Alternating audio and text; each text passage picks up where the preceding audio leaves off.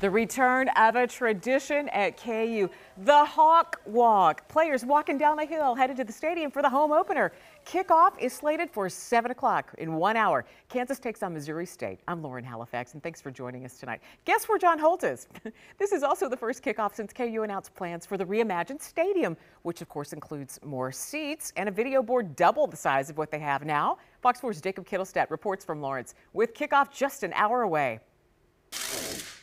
Football is the ascendant sport here at KU, with fans happily remembering last season's 5-0 start, leading to an appearance at a bowl game, and new infrastructure could support that trend.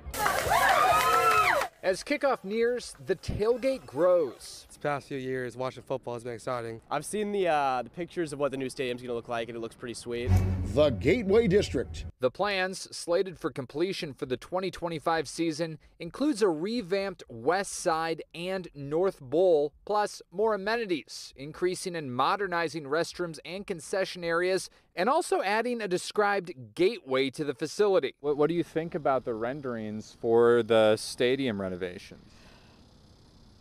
I think it's going to be really good. It's just, change is hard. Kathy Thrasher calls herself a tailgater with a high pain threshold. I've been coming to KU football games since 1970, and I've only missed maybe 5. Are you folks normally the first people out on opening day? We used to be in that lot there and got bumped over here. Shut up, you're not on air. Yeah, you're not on yet. But We're the only two that would probably put up with each other because we bleed red and blue.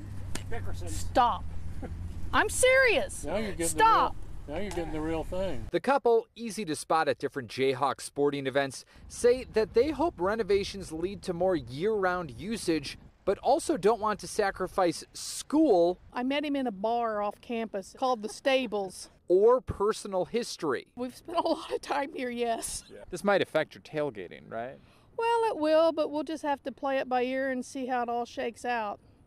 I actually first came here before I ever came to college, coming to an AAU meet. And we pulled up to the stadium, and I saw the campanile, and I said, this is where I want to be. That was when I was in the 5th grade.